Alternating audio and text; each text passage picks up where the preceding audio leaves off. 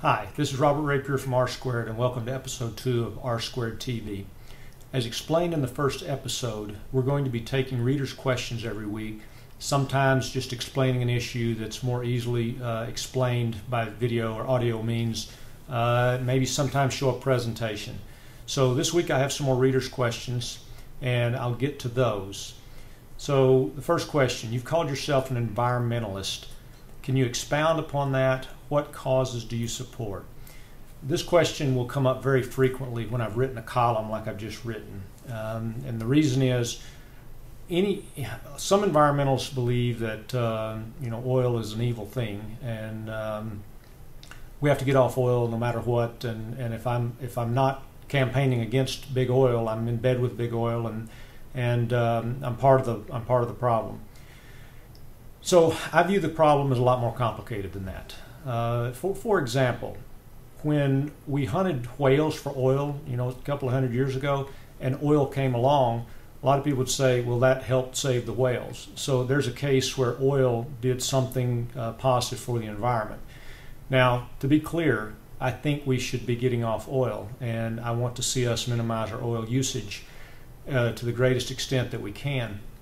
But I'm also realize that society today is very dependent upon oil, and there are also risks with trying to come off of oil too quickly.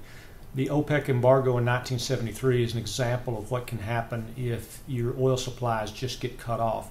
So what I would like to see is more of a managed reduction in our oil consumption. And in fact, over the last 5 years in the United States, we have reduced oil consumption by 1.5 million barrels a day. Some of that's high prices, some of that is ethanol making an impact, various reasons that we've reduced our oil consumption. And of course the recession is also a big part of it. So I'm realistic about like the oil sands pipeline. That was my most recent essay, and I ultimately came down on the side of I'd build it, and hopefully we can get policies in place where we don't actually need it. This is something similar that I've advocated on offshore drilling. I've said I would drill and set aside money to making sure that we don't need the oil. So take the money and earmark it for mass transit, for efficiency projects, for alternative energy. So what causes do I support? Kind of getting off the subject a little bit. Since I was a kid, I guess the trash always bothered me, the sight of trash. I've said in the first episode, I grew up on a farm. We had creeks running through the farm, and when we'd had trash in the creeks, it would drive me crazy. I'd go down and I'd clean up the creeks, and I did that multiple times as a kid. As I got older, and I would work for various companies, there'd be beach cleanup day, or there'd be the county waste disposal day, and I'd go with my kids and take them down there so they could see what it was like to chip in and try to actually put in time for helping the environment. And today, in my personal life, I try to minimize my fossil fuel usage.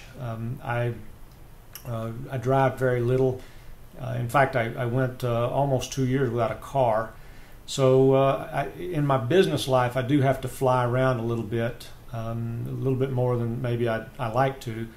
But in general, for me, an environmentalist is somebody who's cares about the environment, wants a clean environment, and that is me. And I would say that is not incompatible with sometimes saying, we do need some oil production as we power our society down. Because if we didn't have that oil, for instance, if you closed off the taps tomorrow, billions of people would die.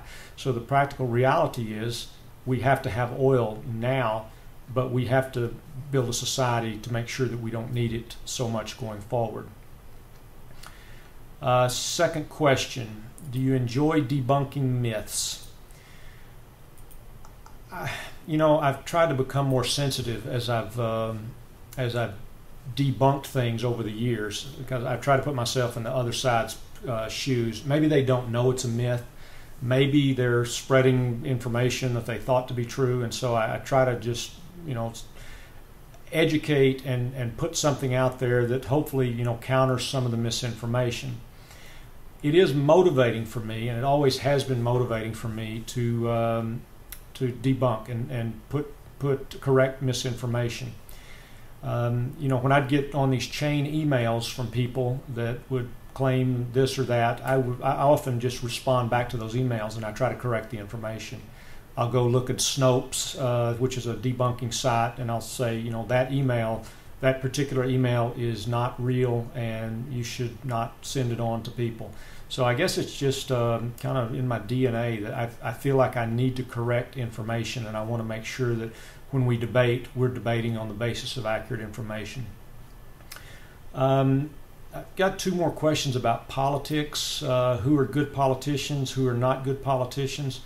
I'm trying to keep this to 5 minutes or so, and we're running up on 6, so I will save those questions for the next episode. Tune in next week. Thank you.